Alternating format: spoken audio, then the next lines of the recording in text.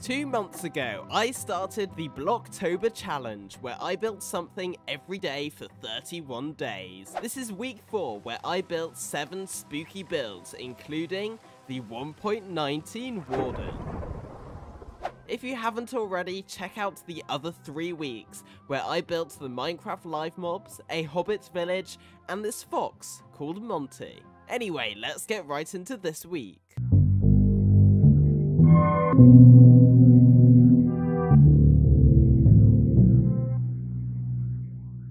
The Witch is a centuries-old legend that has since become represented as a green-skinned woman riding a magic broomstick.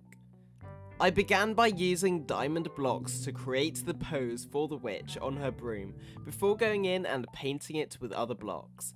I went for some rather obscure block combinations, such as warped hyphae and crying obsidian for the purple dress, and oxidized copper and mossy cobblestone for the face. I also included a subtle gradient for each section of the witch, as if she was being lit from below. I then added more details such as a lantern producing the light, a black cat with golden eyes, and a cauldron dripping purple liquid. As well as this, I added a background with a canopy below the witch and a crimson sky with a crescent moon made out of endstone. I'm rather fond of the build, even though it's definitely a smaller organic. I think I captured the detail and the shape of it really well. I do like the pose and all of the little block combinations in the dress and the clothes. I'm also particularly fond of the little black cat on the end of the broom and the cauldron hanging from its tail. And also there are a few other details, such as the red slippers that you may see in something like The Wizard of Oz. I've done structures, I've done human organics, and I've done animal organics. But until now, I haven't done terrain. I decided to do a little diorama of Misty Moorland, the site of many scary tales, such as Sir Arthur Conan Doyle's The Hounds of the Baskerville. Moorlands are characterised by their rocky terrain, wet rainy conditions, and mysterious tors dotted around the hills. Using a rather grayscale palette, I captured the bleakness of the moorland rather well, and perhaps, if you look hard enough, you will see the black silhouette of a devilish hound, or the faint outline of a ghostly horseman. I'm really pleased with how this turned out. In rainy weather, it's really atmospheric, especially with the campfires underneath the moss carpet, giving off this smoky, misty-like fog effect, which I think is really cool. This is basically just like a mountainous, rocky hill. And then right at the top is some kind of tor, and I think this looks really nice, especially with all the overgrown plant life with the cornflowers and the berry bushes and things like that. I think this comes together as some really nice atmospheric terrain. Baba Yaga is a character originating from Slavic folklore. She is an elderly woman known for her witch-like appearance, her appetite for children, and most of all, her house that has a pair of chicken legs. For my interpretation of this house, I began with the legs themselves, going for a black colour rather than the typical tan colour of most chicken species. The house itself was a simple box shape, but the organic roof and wings, as well as the wild block palette and extra features, helped to make the entire structure feel more magical and living.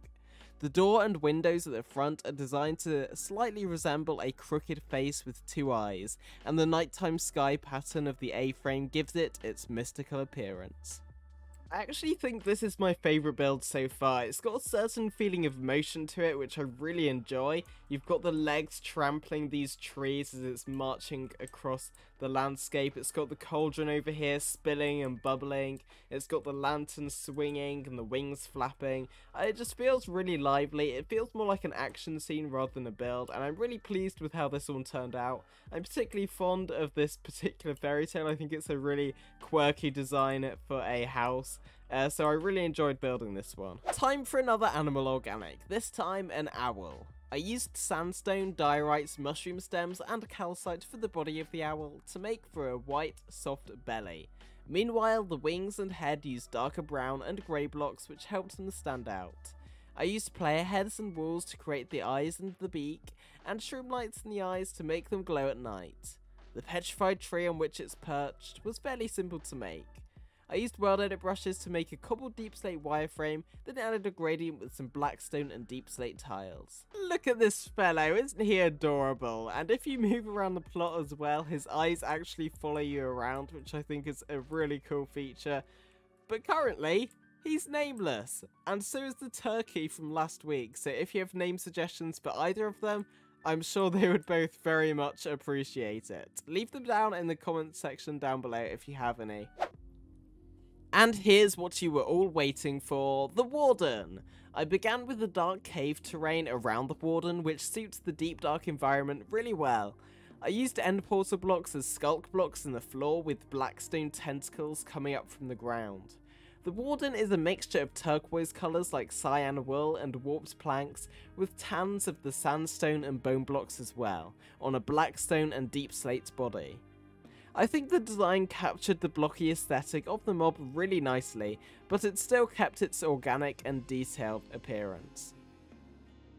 It's rather difficult trying to interpret what a texture of a mob would actually look like, but I think I did a pretty interesting job with it. At the bottom you've sort of got hooves with different claws and stuff on it, then upwards you've got like a furry shoulder blade area, and then a tentacle like hand, and then the center here is like a rib cage with souls coming out of it, which is really cool, and then the face itself is just like a dark mouth with really blue lips and then no eyes, which I think is really interesting. Overall, I'm really excited to see the Warden added into the game to see how accurate this interpretation of it is, but I think this is a really cool feature. I can't wait to see how it looks in the actual game. The tale of this particular Headless Horseman, who wields a jack-o'-lantern as the replacement for his head, apparently originated over in America. This is a ghostly figure who rides a black demonic stallion in search of his head, which he lost in battle. Once again, I made the basic shape of canvas using gold and diamond blocks, before painting it with different blocks and textures. I then moved it onto the plot and landscaped the floor a little, as if it were a muddy brown battlefield, with a moonlit sky as a backdrop.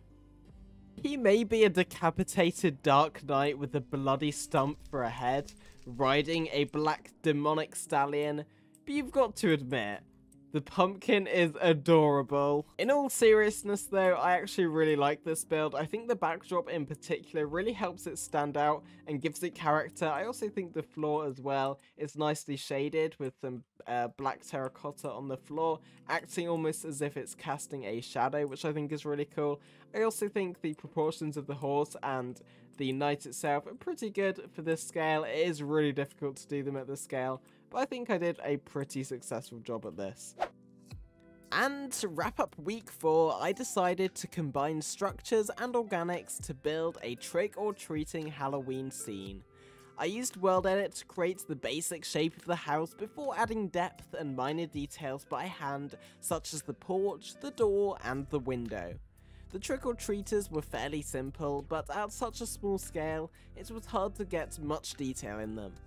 Adding decorations like pumpkins and bunting was also fairly straightforward. Finally, I went in and textured the build by hand, which really helped finish it off. I actually think, out of all of the builds I've done so far, this one was actually the hardest to do. I mean, scaling up a building and still making it detailed, but not too detailed, to make it look interesting is actually pretty hard to do, but I think I did a successful job. I'm pretty pleased with the Halloween decorations and the texturing of them. I don't think it's too over detailed, but I do think it's detailed enough that it's interesting to look at, and I think the organics, while they are cartoony, I think they're pretty cool to look at. We've got a little ghost at the front and a little witch at the back, and I think that's really cool. Even if it does look a little bit goofy and cartoony in places, I think it looks pretty nice anyway. And there we have it, all 7 builds for this week. Thank you so much for watching. I do hope you enjoyed. Let me know which one was your favourite down below. I will see you all next time with the Blocktober finale, where I will be providing a world download, so don't you worry about that. Anyway, I'll see you all next time. Bye for now.